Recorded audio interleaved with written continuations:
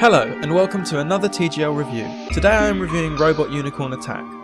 When I saw the title of this game I knew it was something I had to play. I mean, come on, has there ever been a better title for a game? Once the game had loaded I was greeted to a giant mass of rainbow inspired colours. It looks like something designed for a 7-year-old girl's lunchbox. A unicorn with butterflies and the simple statement, press Z to make your wishes come true. The premise of this game is that you control a robot unicorn, jumping from floating pink island to floating pink island with the use of only 2 keys. Z is jump, or double jump if pressed twice, and X is rainbow attack. Along the way you collect floating fairies and crush giant metallic stars using your rainbow attack for extra points. Your unicorn doesn't stop moving and increases speed the further you travel, making the difficulty increase every second you play. When you get a high enough score, some wonderful flying dolphins will join you on your way. This game bears a lot of similarities to Cannibal.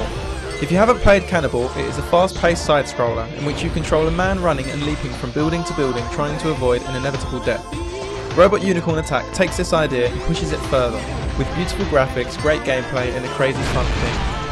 And yet I haven't even mentioned the music. All I can say is wow. Listening to Eraser's hit song Always on loop simply adds to the gaming experience.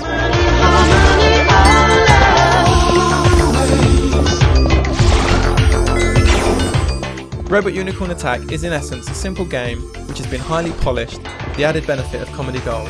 It is one of those games where you keep saying to yourself, one more go, just one more, and yet still seem to be playing it half an hour later. The combination of over-the-top colours, sounds and general gameplay won't be to everyone's taste. However, this is a fun, simple, addictive game which epitomises what casual gaming is all about.